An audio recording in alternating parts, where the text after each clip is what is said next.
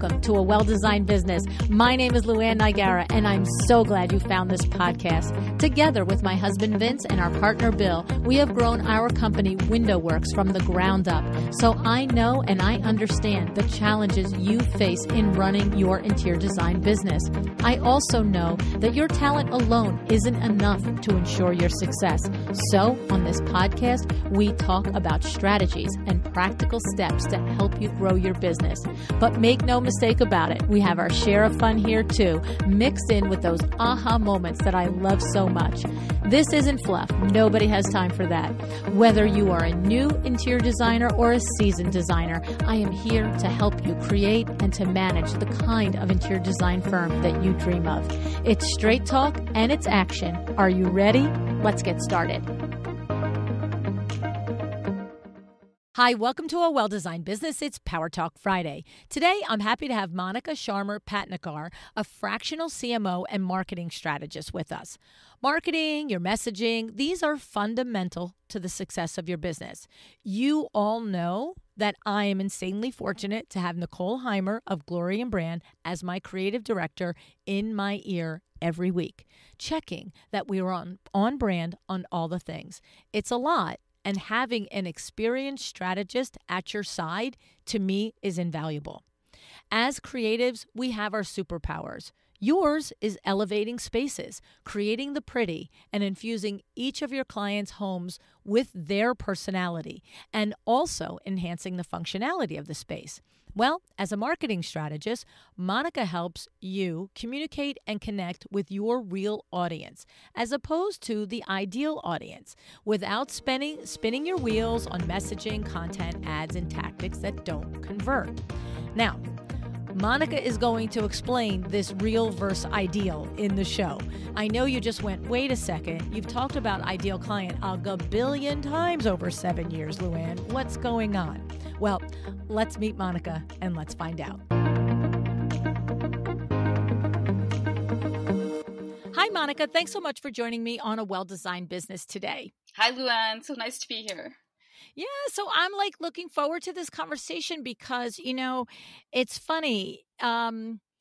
Marketing is such a challenge in our business, all the life of our business.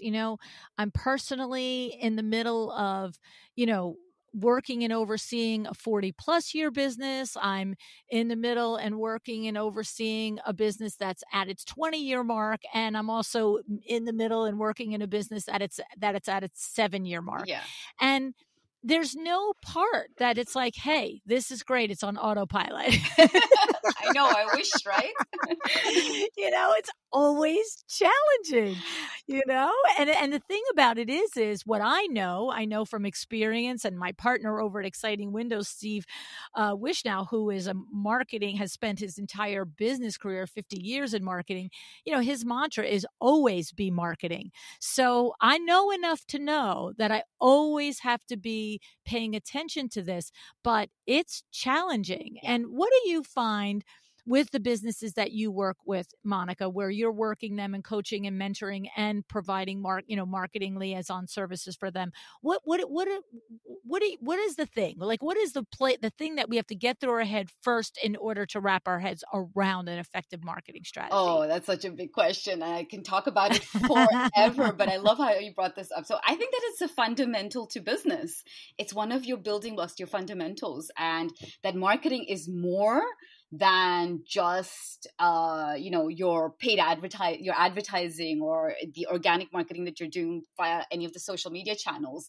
That there's so much more involved, from getting to know your customers, knowing what you stand for, getting clear on your messaging, and also understanding that at the end, we're dealing with humans, right? People are buying, even if you're an online business, there are a lot of offline businesses I know as well, service providers. But if you're an online business, sometimes I think people forget that we're still dealing with humans. It's not just numbers, not like those traffic numbers, 1,000 people coming to your website. No, 1,000 real individuals. Making sure we don't lose sight of that. And thirdly, I would say it's really this fact that markets keep changing, economies change, customer behavior changes, technology changes. So we have to keep adapting with that. And all of that And that means your marketing sometimes just needs to keep changing. And why you said it's challenging, it's going to challenge because you're growing as a business owner, your business is growing, you're going through different stages, and everything around us is constantly changing. So we have to be able to keep adapting to that and going back to just some of those basic fundamentals of business. Yeah, it is. It's so true. It's, just when I think about it, and my listeners have heard me complain many, many times over the fact that, back in the day, marketing was something you sat down, you figured it out every quarter, you reached out to your different reps from the magazines and the Yeah. newspapers, you put your buy in and you went back to work. You know what I mean? Now it's like, oh, let me put pictures on Instagram and let me talk on LinkedIn and stuff. So it's crazy. So here's the thing. Obviously, as we just said, the technology changes, the way we do the marketing changes and everything, but understanding and knowing who we're talking to, we might change the way and how we reach them, but understanding and knowing who we're talking to, that's got to be age old, right? Because what are you doing? And if you don't know that, right, Monica? And that's absolutely the key, and I think the most important thing, because as everything changes around us and as your business grows, you're changing, maybe attracting more people to your business, so the people are changing there. But as markets are changing, customer behavior changes. So for some reason there is this belief, I think, oh, but I already know my customer. But you may have done that a couple of years ago or a year ago, and things drastically keep changing. And I think staying on top of that, and I always say real over ideal, because an ideal is something fictitious that's in your mind. No, but who are your real customers? Who are the ones who are really buying from you? Who are the ones really coming, engaging with you? Who are the ones buying again and talking to others about you? Who are they? What do they want? What are their core desires? Sometimes it's not problems you're solving in life. You're really fulfilling desires. And then how do they behave in your category? And what makes them really happy and delighted to keep coming back to you? So really staying on top of your real customers and who they are again and again, and making sure this is a process built into your business is one of the most important points and feeds into everything else that we're talking about. So how do you identify real over ideal? Because I hear what you're saying. We have this tendency to tell ourselves the things we believe to be true and the things that we want to be true, right? But we often, in every way, I've done so many times with my chairman of the board clients, I've so many times done the exercise of, so where do your current clients come from? And then when they tell me the answers, I'm like, okay, great. And so where's the data that shows that? Yeah. And some will have, recorded data and some will not. And so, of course, we start to implement, recording where every single client comes from. But I don't think I've ever had a chairman of the board that once they went to their recorded data wasn't surprised that, oh, I thought my customers were mostly coming from XYZ. Yeah. It turns out they're coming from here. And that is, that's a second disconnect of who they actually are. So talk to us about how do we get to this, Monica? Yes. How do we know who's the real customer? There are multiple ways of doing this, and I actually think it's a combination of things. So one is your own internal data, right? You'll have your website data, your Google Analytics, any kind of analytics you're using in the background to really use that. That's a great starting point, and seeing where they're coming from. Who are the ones purchasing the most, from which channel they're coming from. Then there's obviously customer surveys that you can send out, which is a great way to start getting to know more and dive a little deeper, because data will show you what's happening, not really why it's happening. And that's where the third point I think is really important, which still most businesses tend to skip on, is really going back to doing deep dive customer interviews or focus groups, but where you're really able to ask the why and the motivations behind things and really go deeper into those conversations. So it's, I think, all three of these levels that are really important to keep doing in your business. Okay. And so for interior designers, look, it's not that there aren't interior designers in our audience that have e-commerce, but it is not the largest percentage of the people listening to us today. So the largest percentage of colleagues listening to us today, Monica, are dealing with real life humans. Yeah. They're might be attracting them through digital sources, or they're getting them through referrals, but they're not selling 5,000 widgets to somebody in a day, to 5,000 somebodies in a day. They're having maybe 10 clients a year, maybe 40 clients a year, right? So is that in-depth conversation one of the best places to start? Absolutely. And I actually say that for any type of business, that is, even if you're not doing even all the rest yet, this is one of the best places to start doing those deep dive customer interviews and conversations. And as interior designers, what I've seen a lot with service providers is you're already obviously doing conversations when clients come in, right? There'll probably be some kind of an intake conversation. And a lot of people say, well, I already know my customers because I already do these conversations. And I always remind them that that's still kind of a sale. You're getting to know them, but from a sales point of view as well, right?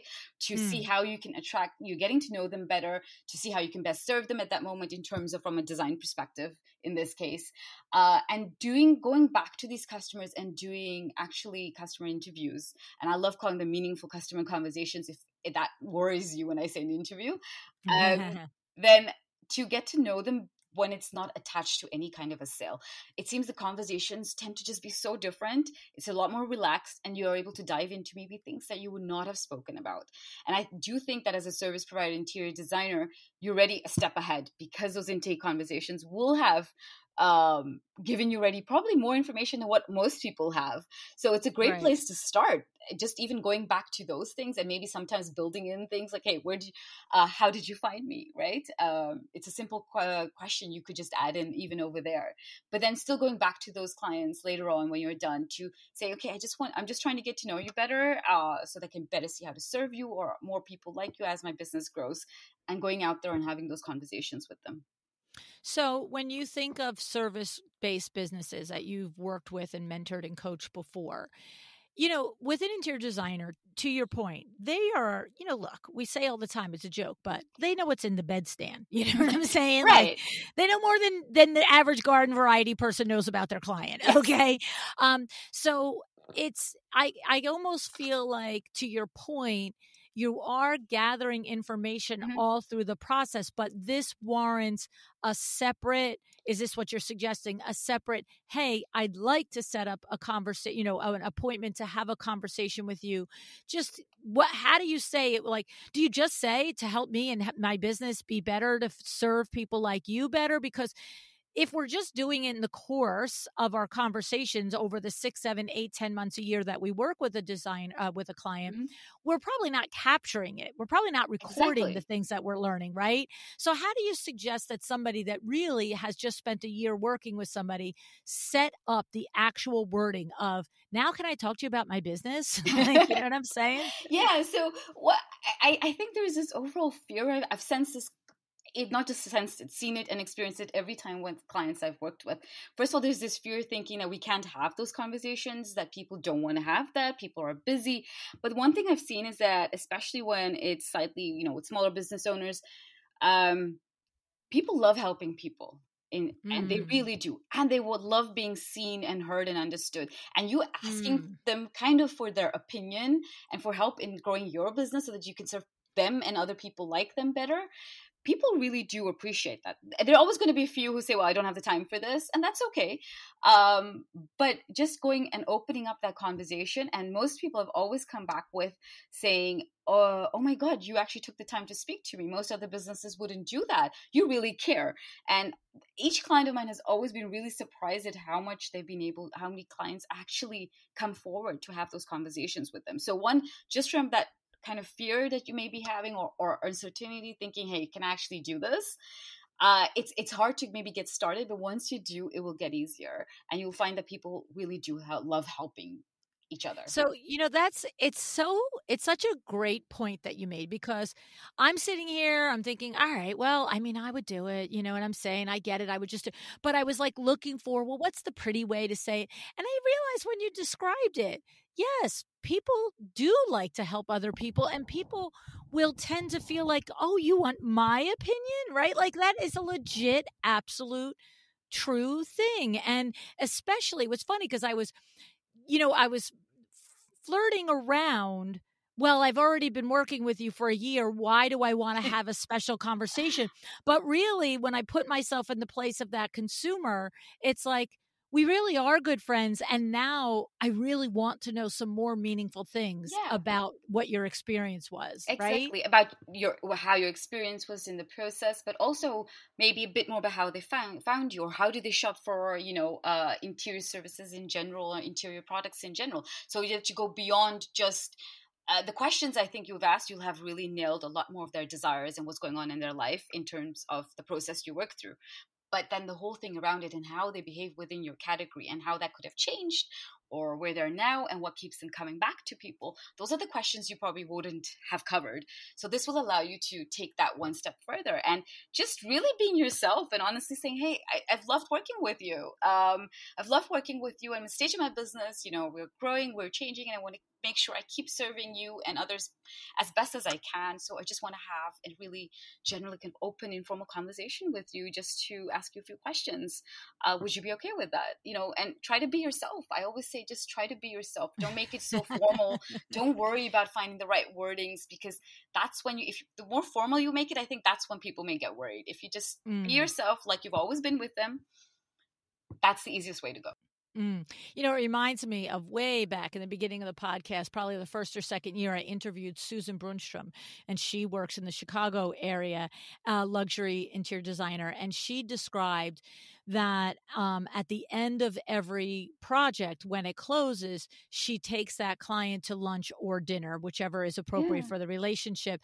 And she tells them, I'm going to ask you about the experience of working with me and what you liked and what you didn't like. And then she has the autopsy meeting with her team after the end of the project and after this meeting. And she, they evaluate, they self-assess what did we do well? What could we do better? But they also take very seriously the feedback of this client. And so you're saying, take that and take it a step further and ask not just what did you like and what went wrong, but why did you choose me, and how did you, right? Like things like that, right? Why you chose me. And I use this technique, which is actually asking stories versus just asking the standard why questions, because stories is what brings out emotions and feelings. Yes. If I just say, why did you choose me? Well, we get very rational, and then we may miss out on the things that really led to the choice. I always like using questions, and I've used this with my own clients as well, where I'll say, tell me, what really stuck by you, or some moment in our conversation, something that really stuck by.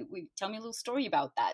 And then things come out which you would have never imagined them talking about.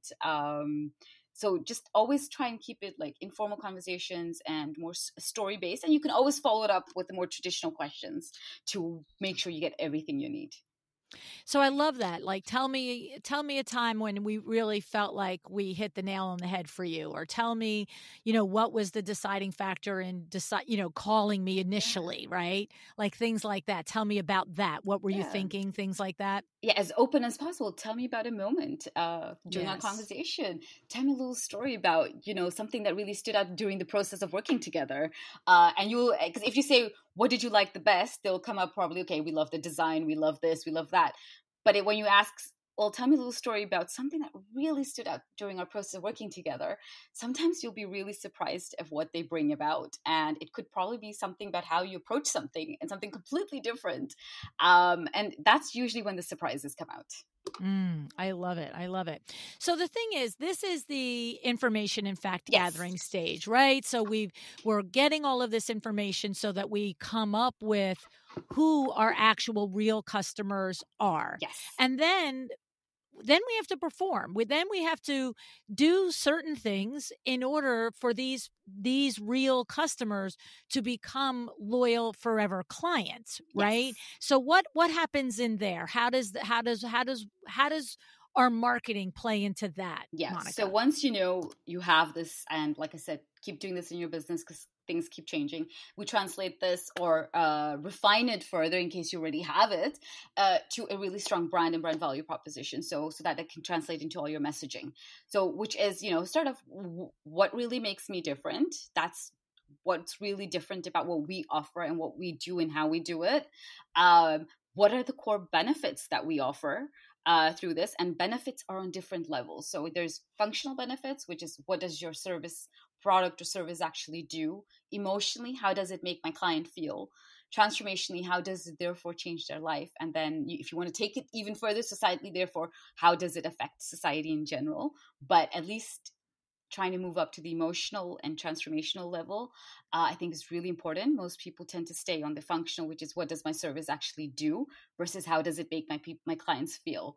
So taking it to that, which then together with your differentiation and the benefits, you're answering why you, why does your customer choose me, right? And that then translates into everything you do, your messaging, your copy, your content. And then combined the services or products that you want to add to your portfolio, and then combined by looking into deep diving into your business data and numbers. Actually, like how many calls did I have to do to, how many prospects, how many and how many converted, where were they coming from? Just understanding that journey as well from the data perspective, is then we define that marketing strategy by looking at the business goals that you want to achieve, where you're now, and therefore how do you bridge that gap using all this information that we now have, and knowing clearly what makes you different and with your messaging, what that's going to be. So I love all this. Okay. So the question, I guess, what I want to do now is I'm going to throw your strategy back at you. Is there a story that you can share with us that shows this sort of aha moment that a client that you had experienced? So the aha of who the real client was, or a story about how they learned to talk in the way that it attracts that actual real, like, get us in the weeds with a story if you have Okay, one. let me give you a concrete example. Absolutely. Yeah. So there's one of my clients, and she is a multi six-figure business owner, and she was trying to get to that first 1 million. And she sells baby carriers, ethical baby carriers as products. And she's been doing all the right marketing for a really long time. So, and she's in groups where she's been learning about that.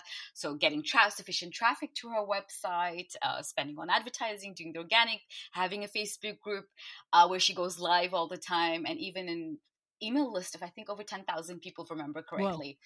But somehow she kept getting stuck at that same level of sales, and she just wasn't going further. And she was doing everything she was told, spending on all that Facebook ads, retargeting as much as possible, and doing in-person events as well to sell, to bring that experience a bit, because sometimes people need to use the product.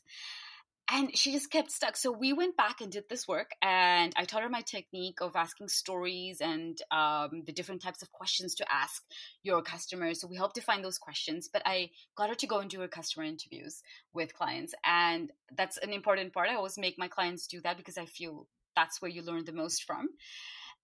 And she started doing those conversations. And after we really got to know why people were buying it, how they were using it. But the interesting thing that came about was she's like, but all the interviews I'm doing right now and the people responding, they seem to be second, third time or experienced moms. So they were on their last baby, you could say, whether it was a second or fourth or fifth. Right. And they were not coming back. And that was one of the key things we saw in her data. Her repeat purchase was low. So she had built her business 90% on constantly spending on getting new traffic to her store, on Facebook advertising. So she was exhausted and spending too much because people were just not buying again. Only 10% of her business was repeat. And we realized through these conversations, wait, so these are all moms who are on their last child, you could say. They were not planning on having more. Right. So I said, well, okay, so we have a choice. We either need to pivot your business here to target those moms and see what else we can add in your product, services, or what you offer to better serve them more past this last carrier. What else could they need? Or we need to see like what's happening, where are the first time moms? And she's like, well, I still want to figure that out. I said, let's do that. So she went back and did another shout out in her Facebook group or email list, and people started responding. She's like, I want to speak to some first-time moms and just learn more about you and what you struggle with and your experience with baby carriers. And they started responding. And what we learned then through the conversations she had, those moms were lurking. They were there, but they were not buying. And the reason being because baby carriers, especially the ethical ones, the more cloth-based, the wraps, they were hard to use. And or people who are experienced knew what they wanted. The other moms wanted a little more guidance in the whole process. And it turned out that they were there. They were all on her email list. They were in Facebook group. They were following her on Instagram, but they needed more guidance. And actually, a few of them turned into customers after the conversations she had with them because they got a bit more guidance into what they wanted. And we realized that her whole messaging and her whole, especially content, was geared towards people who already knew what they wanted. Whereas now she could go out and create content and blog posts and create a quiz to help make you make that decision in your buying journey. So instead of just selling, kind of really helping these moms into deciding what they buy. And as you can see, that already changed her messaging, but also the kind of content she put on. She could put content for, experienced moms who already have a child. You carry a different carrier versus somebody who's on their first child, somebody who may be having some physical ailments, somebody who's pregnant and having also has a child at home. So we started creating content and saying, okay, these are content pillars that you can focus on. Create a quiz as an opt-in where you can guide somebody through that journey as well of, hey, this is the best key options for you. We saw that one of her products, for example, had a really high return rate, and it was the most complicated product to have, but it was the one most recommended in a lot of other mommy Facebook groups. So I said, well, add a difficulty rating or how easy or difficult it is to use. And she immediately saw a drop in those sales, but returns as well. And people writing in, oh, I see that's a more difficult one to use. What would you recommend instead? So by changing from all her messaging into her content pillars into what you would put on her product pages, and then therefore starting to make that, moving into I'm helping you make the best choice versus just trying to sell these baby carriers.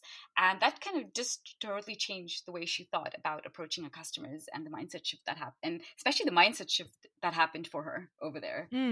Well, it's very powerful what you're describing, because not only, she had the proof that she had the first time moms in the group, but when they're not the ones buying, to understand that, like you could it was almost like there was an intimidation factor on first time moms, either they were intimidated by the product, or the other thing is, a first time mom really sometimes doesn't know what they need. They don't know what they don't know. Yes. Right. And so it's such a simple thing. And when I think about interior designers, it's what we say all the time. We know what we do so well that we don't realize what are the gaps in the information that our potential consumer has. Exactly. And so for interior designers, I know that in the beginning, when you are starting, like if you happen to launch your business and you hit luxury right out the gate, whatever your background is and whatever your experience is as a designer,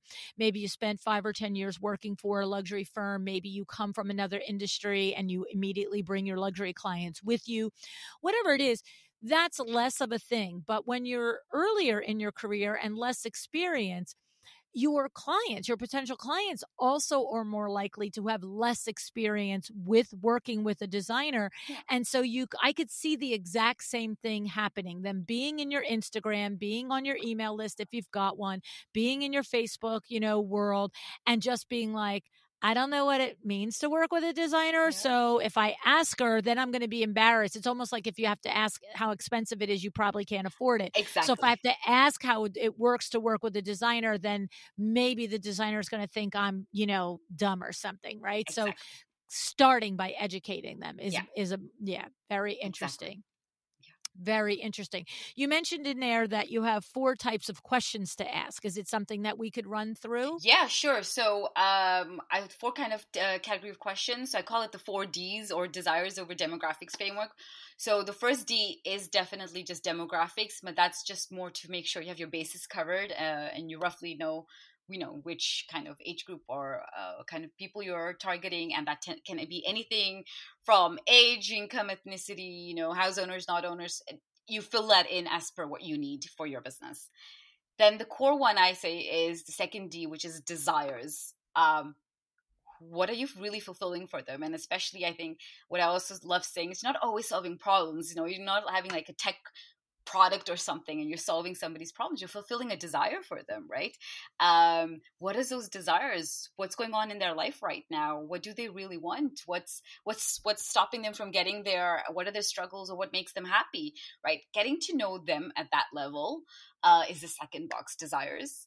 Then the third one is what I call do. So what are they doing? How are they behaving within your category? So within the interior design space. So how did they find you? Are they looking at, are they comparing you with other design firms? How do they make that choice? Have they used services before or not? Is this the first time? So getting to know that journey that they take to even come to that decision to work with you, and what really influences that. What are the triggers to say yes to working with the interior designer? What are the barriers maybe happening? And then the last one is delight. What really makes them happy throughout this experience of discovery, but also working with you? And what would make them, and what are the triggers and barriers to get them to come back to you? What would they tell others about you if they're talking about you? So those are the 4Ds. So demographics, desires, do, and delight. I love it. I love it. It's, the thing about it is you run through the question, the areas, but when you think about it, you really could come up with multiple questions within each of these to really dig in and get to it. Right. And that's the point. You're not saying just one question per category. No. Think about these. And these are the things that, is this the framework for when you do have that meaningful conversation / interview with your current clients? Is this the types of things that you're going to center your questions around, Monica? Yeah, so this is what I use as well with my clients, and this is kind of what I help them with when they're speaking to their customers and clients. And so, what is the connection then when we talk about converting customers to loyal, raving clients? Is it literally just the key is really understanding all their motivations? Like, what is that connection? I think it's multiple things. So it starts with this. This is a fundamental that feeds into it. But then I said, like I explained, it translates into your content, your messaging. If you have a brick and mortar, when you answer the phone, how is that done? How do you solve things? So it's about how you then serve them at every touch point that they connect with you with. So if they're finding you on Instagram, what do you that? And when they are calling you in the office, that there is going to be a consistency how you approach them and how you work with them throughout the entire experience. It's so hard to sometimes articulate, because I always say brand is a feeling, right? It's how you make them feel at every step of the customer journey, at every time that they interact with you, whether it's seeing you on social media, an email they're receiving you, they're calling, filling up a form, they are calling you, or they're coming and meeting you and having a conversation with you, and then they're working with you through that entire process. And even when they're done working with you, how do you make them feel every step, and that you're consistently translating that across the whole journey? Yeah, it's a big thing. I mean, we know when major brands have done it, right? Like, I mean, I can complain about my phone once a week over something, but then when somebody says, "Oh, would you switch to Android?" I'd be like, "Wait, what?" Exactly. No, then I'll just wait for Apple to fix it. Like, stop. I have a great example just this last week. So we have a company where we buy all our electronics from here in Holland, so in Amsterdam, where I am. It's called Coolblue, and they've always been known for like kind of making you smile. That's like their concept as well behind it, and really making it easy. And they started off online first, and then they started adding service centers so that you also have places where you can go for your repairs and you can meet somebody in person. They have a 24-hour helpline. But when you go and meet them, or you go and talk to them, they're also living it in other ways. So they'll have this coffee machine if you're out in the service center, where you can have some tea, coffee, hot chocolate, little couches to make it feel comfortable to wait.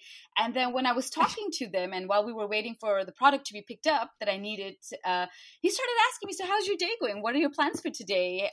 What'd you do this summer?" So it was like I was having this absolutely friendly conversation. But that's what they say they stand for. And they were repeating that at every step, whether I call them or I was going in store to their service center. I was getting that same feeling again. And it's a reason why I go back to them, even that they're actually sometimes more expensive, but I know what I'm getting out of it. And I know that they're also trustworthy and reliable if anything does go wrong, but also this whole feeling of like, I feel good when I'm buying from them. Right. So it's that feeling that you want to bring about in every interaction with your clients. I love it. I love it because, it's the definition of say what you're going to do, but then do it. Right? Don't just say we're touchy feely. Don't just say we're the company that makes you smile. It's like you have to make me What actually does smile that and mean? hit all the points on where that could possibly Yeah, happen. and Right? it's as simple as saying, okay, if we're a company that makes you smile, what are those three ways that we're going to do it? Don't have to come up with a list of 10.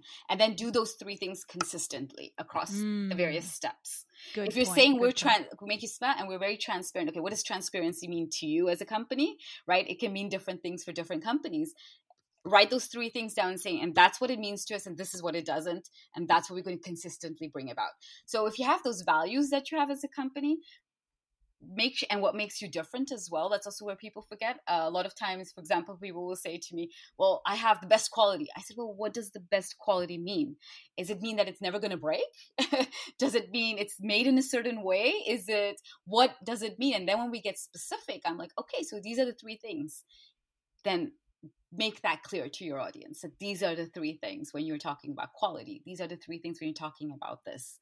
And then do that consistently and make sure it doesn't have to be a list of like 10 or 20 things. I love it. I love it. That's something you could sit and really have an exercise with Yeah. yourself on, right? It's like, this is a core value of my company, of me as a human, as a business owner. And these are three places where it can show up in my business. And this is three ways I can display it in my business. And these are the places that I'm going to take the action on it. And then just always making sure if you're a solo, you're doing it every time. If you have a team, they're doing it every time. Yeah. Right. And again, also when I talked about the benefits that so how do what does your product or service do? And how does it make my audience feel? So I've worked with multiple jewelry brands, for example, and all of them will come with the word confidence. That I'm like, but okay, but what do you mean with that? And then when we combined with the customer understanding and what you're trying to achieve, we then dive in what that means. And with one client, for example, I had she curates jewelry from different female designers. She's like, it's made by women for women, and her audience were women who were going through life-changing moments. What that means was they were either going maybe through a divorce, they were changing careers, they had kids who were now old enough and moving out of the house, they're getting empty nesters, but there was something happening in their life that was really changing, and they were like, it's time to take care of myself and splurge and be for myself. Whereas I had another one who also talked about confidence, but her audience were women who had been through a lot, and they felt so comfortable in their own skin now that the jewelry was kind of a capturing of the journey they'd been through. So confidence meant two completely different things for these two people, and then therefore how they show up and the message and changes as well. That's so interesting because you can visualize both feelings. You can visualize being in either one. And what's interesting, I think what your point is, and we have to hear this, is each of these jewelry designers, entrepreneurs, they were using the word confidence, but they actually were meaning it in two very distinct ways. And until they worked with you and got to that clarity, how could their messaging be on point to each? Because if you just say confidence, maybe I'm thinking, well, I feel pretty good. I don't need jewelry to make me feel good. Yeah, and it shows, right? So the one who was going through life-changing moments, and she also herself as a character, she's pretty fun. And what these people wanted was just something light and fun. So she's always got these quotes which are super funny and make you laugh that she shares. And the other one is more inspirational and more down to earth, and it's a lot more about connection with nature coming up. So it also just, how you interact and how you pick up that phone, whether it's going to be that more formal conversation, good morning, you're speaking with, or hey there, so nice to have you call us in today. It's two complete different ways, but it represents your brand. And the thing is, it's whenever we're talking about our brand and our messaging and our, real client, ideal client, like it is an introspective process. You can't just, throw it at the wall and say, oh, that sounds good. It's like, you really do have to get very clear, and it's worth the time though, right?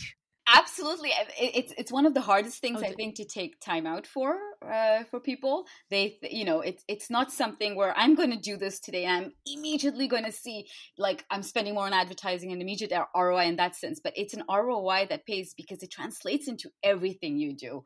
And imagine putting out content that really speaks to the hearts and minds of your customers. Imagine putting out that messaging. Imagine providing the service, and in a way that you do it in a way that actually really deeply connects with them as well.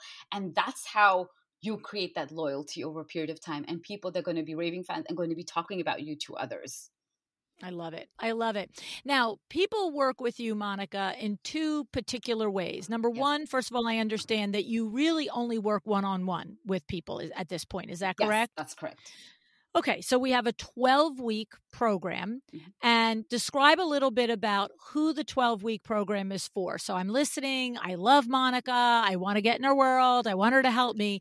Help me identify if I belong in your 12-week or your 1-year program. Yeah, so it's for creative entrepreneurs. So you could have a product-based business or creative service providers, and you are really looking to work from that bigger vision of that company that you have now, and want to better communicate and connect with your audience without constantly feel like you're spinning your wheels, and all that marketing and tactics just sometimes feel like they're not working and not converting and not connecting. You are, I would say, for any of the programs, you're definitely at least at 100K plus, just from an investment point of view as well.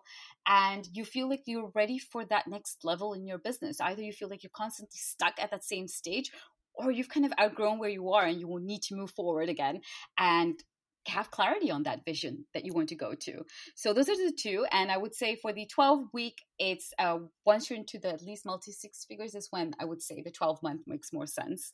And that would be like 500K plus. I would then transitioning into the 12-month. Below that, I would say is the 12-week. And the 12-week, we work really on the fundamentals, understanding really into your why as well. Your purpose really drives you in your business. Who's that customer? By really doing those deep dive customer interviews with my guidance, defining that brand, that messaging, making sure you align your services and products to that. Again, it could just be a refinement of that.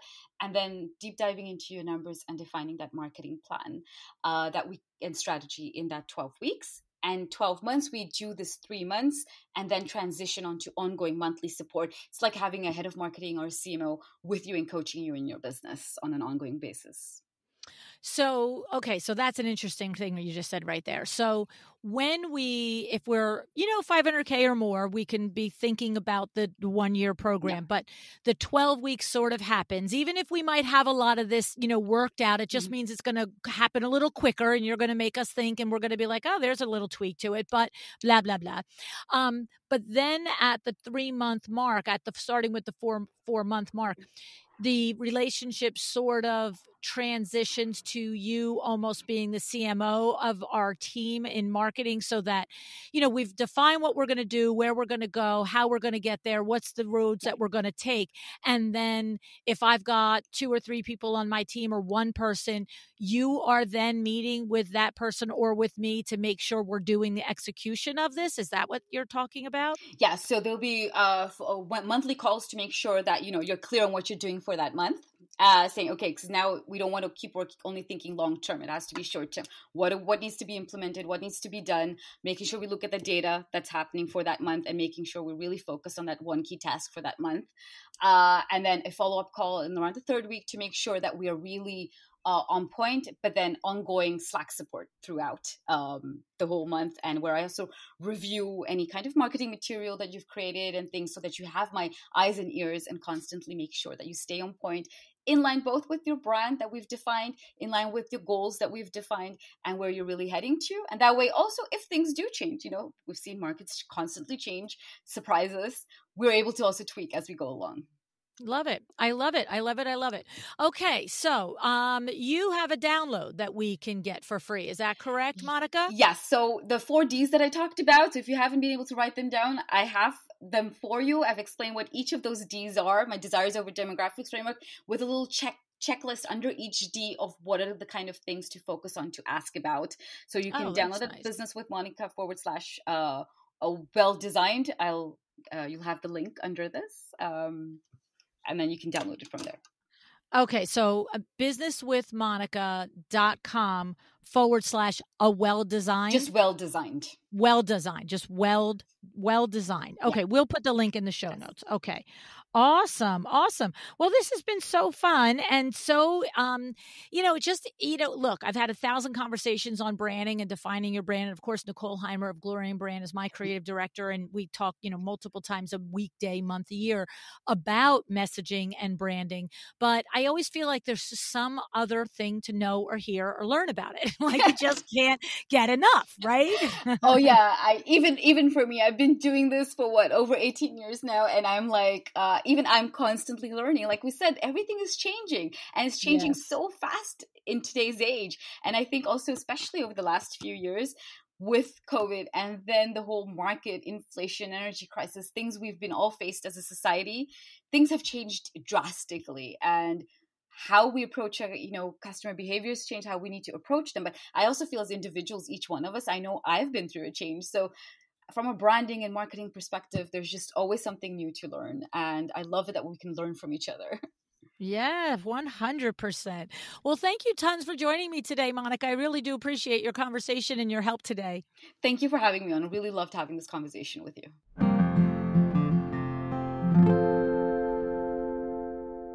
Monica said, and I agree, that marketing is fundamental to our businesses. And I love how Monica pointed out that no matter what form of marketing we are involved in, we need to understand that ultimately we are dealing with humans.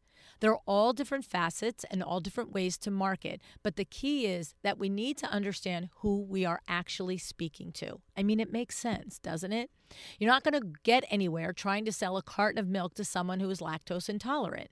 So you might think you know who your target audience is, but Monica brought up a great point, and that is that the market changes, and with that, so do our clients and their behaviors. And I love that she made the clarification of who our real audience is over our ideal audience, okay? And she said that the ones who matter are the real people who are taking action and spreading the word about you. And I know what you're thinking. How are we supposed to determine our real versus our ideal ones, which is exactly why I asked her. And Monica said there are a couple of ways. The first is that it seems obvious, but might be worth saying, is that you need to analyze your data, your actual data. This is the things that you get from your website, from your email conversions, to whatever it is. I don't care if you send postcards out by snail mail. Keep track of any inquiries or any questions that come in from that marketing campaign. You have to track what you do so that you can know if it worked or it didn't work, okay? I love the other suggestion that she made, which is to have the conversations with your current best favorite clients. Okay, I mentioned how Susan Brunstrom does this as an autopsy project, but having it specifically related to your marketing is also a nice idea. I can tell you that Nicole Heimer encouraged all of us. Anybody that has worked with Nicole Heimer, you know that she encourages you to do this, okay? And the thing is, there's so much value that comes up when you have these conversations with your clients. First of all, we talked about it in the show, just them feeling seen and heard, right? You've just spent weeks, months, years in their lives. Them asking you, what do I think? What do you think? What do you think? Should I use this lamp? Should I use this sofa? Should I use this paint? Now you're asking them what they think. That feels good. I think that would feel good. Okay. So, and the other thing is that you really learn things if you take the time to do it quietly and carefully with them. You learn things that might surprise you. And I also highly encourage you not to avoid the simple, direct question of, why did you choose me over someone else?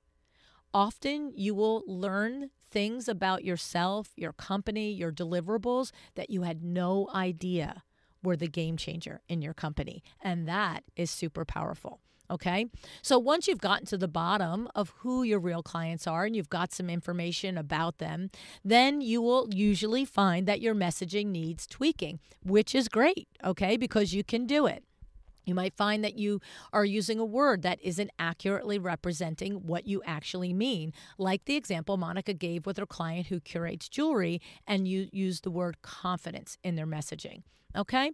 So the key is to be consistent across the board in what you learn, right? So how you serve your clients, be consistent. Then how you speak to them and attract them to you, be consistent. Have it go through your brand in all the ways. Okay? If you'd like to work with Monica to lock down your marketing, there are 2 ways to work with her. She offers a 12-week program or a 1-year program. Both programs are ideal for you if you are at $100K or more in gross revenue. Okay, and you are looking to get to the next level. She's also offering a free download, Desires Over Demographic Framework, and it includes a checklist. To get yours, go to businesswithmonica.com/well-designed. businesswithmonica.com/well-designed. It will also be in the show notes. Okay. Now, I can't leave with just saying we're getting very close to LuAnn Live. You can still join us if you want. Go to LuAnnLive.com to learn about all the amazing people that we have coming. And I'm so looking forward to co-hosting this event with my daughter, Christy Rocha. And it is called Health and Wealth, a well-designed business within a well-designed life. If that sounds like a room that you want to be in, I encourage you to go to LuAnnLive.com, and I'll see you very soon. Thank you so much for joining me today. I appreciate you. Decide to be excellent.